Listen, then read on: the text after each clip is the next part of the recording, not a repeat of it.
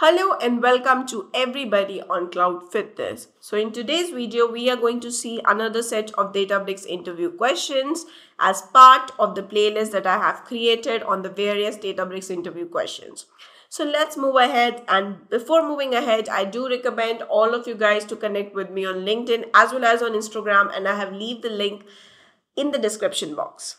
So let's move ahead with the first question, which is what is the benefit of the lazy evaluation in Spark or in the Databricks? Now, these questions that we are talking about in the whole playlist, they are a combination of Databricks plus Spark.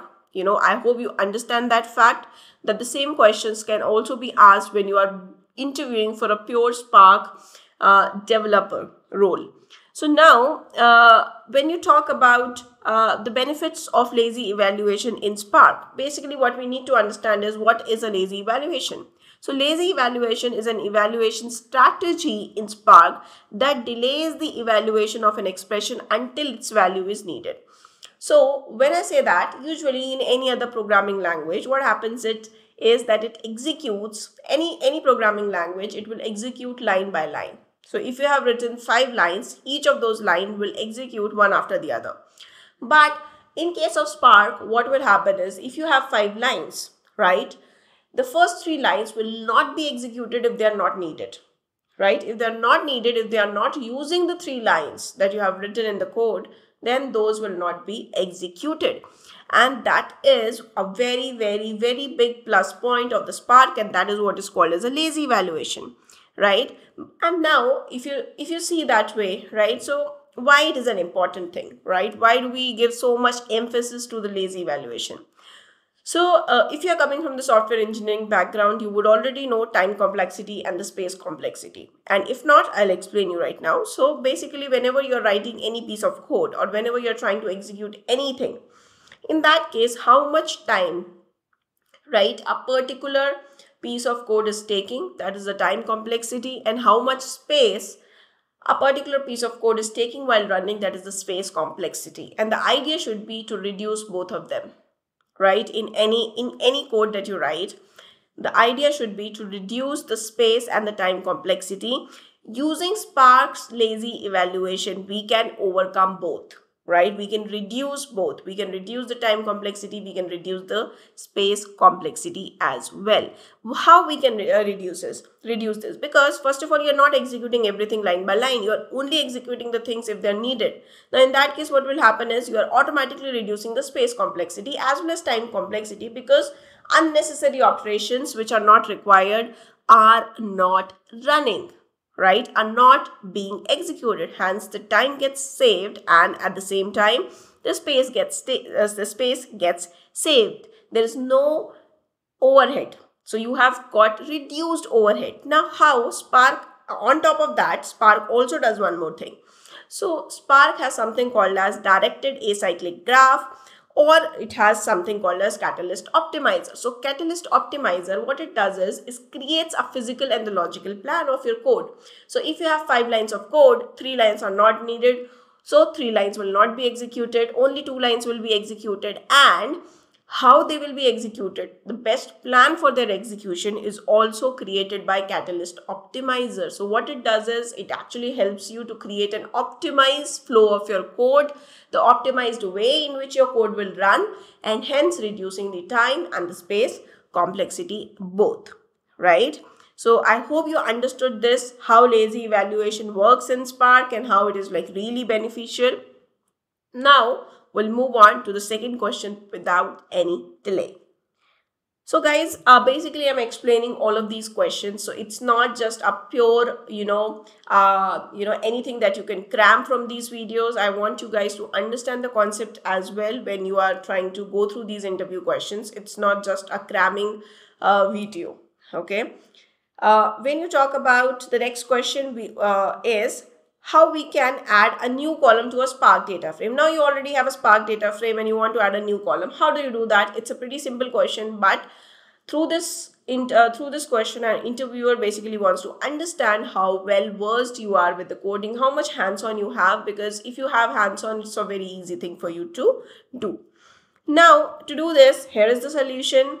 Basically, first of all, I'm just creating a data frame spark.create data frame API. I have made the whole playlist on the Databricks, so I'm not reiterating everything here, but I have created a data frame over here, and then I'm using dot with column. I'm using df dot with column, and the column name is column 4 and lit 0. So lit 0, what it will do, it will add 0 in all the rows of the column 4. That is what it is going to do, right? So using dot with column, you can add any column to the Databricks, to the Spark data frame, and whatever expression that you want to put, you can put over here. Here I have put lit 0. Otherwise, if you have any other expression or any other column, that also you can put over here.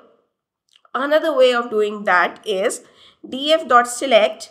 Let's say you have employee ID, you have salary, and then if you want to create a new column in the third, for example, if you can see over here, I have said salary into -1, salary into -1 dot as the new column. Now again, this is another style of writing, or the style of writing, or the style of Spark coding, you can say. In both of these two ways, you can actually go ahead and create a new column in the Spark data frame.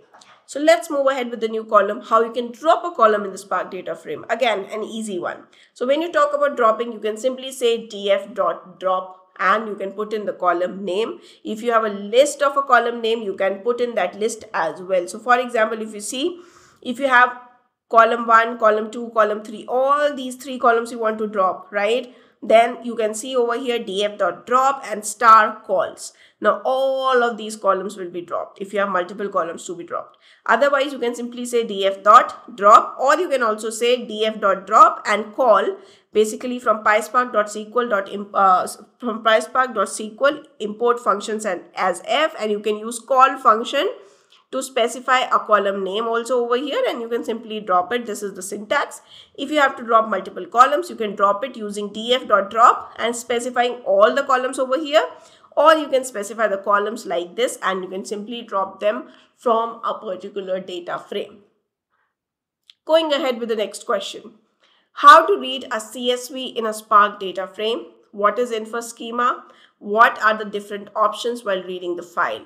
Now again, a common question to understand how good you are on, how easy you are with writing small pieces of reads and writes or drops or additions to data frame in Spark. Now, how do you read a CSV in a Spark data frame? So how do you read a CSV file in a data frame?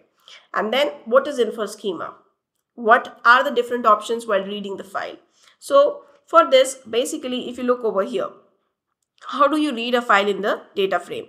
So if you see here, spark.read.option header true dot schema custom schema dot csv part to the CSV. Now if you have been watching all my playlist on Databricks, it's a very easy question for you guys.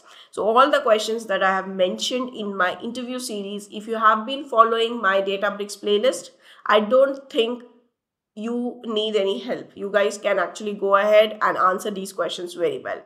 Now, to read a particular file, you will always use spark.read.option, this particular API, and then you will say header. If you want header to be true, then you will put header true dot schema. You will define custom schema over here. Now, the custom schema means you want to define the schema yourself. If you want to infer the schema from the file that you are reading, right? In that case, you will say infer schema is true. So the second part of the question, what is infer schema? So basically, if you want to infer the schema from the file, you don't want to specify it manually, then here you will say infer schema, right? Otherwise, if you want to specify the schema, now if you can see here, I have specified the schema, custom schema, struct type, right? The name is one of the column. It is of string type. Then age is the next column, which is integer type. Then you have gender, which is a string type. Now I have specified the schema. I want the data frame to use this particular schema when reading .csv, when reading the CSV file from this particular path. That is why I have created the schema and I'm saying .schema, custom schema, right? Otherwise, I will say infer schema.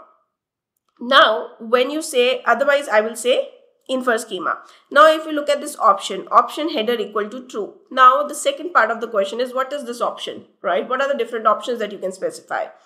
Now, whenever you are reading, you can define multiple options. So, for example, header is true over here. So, if you see spark.read.format, right, you can define your data source format as well in this way as well.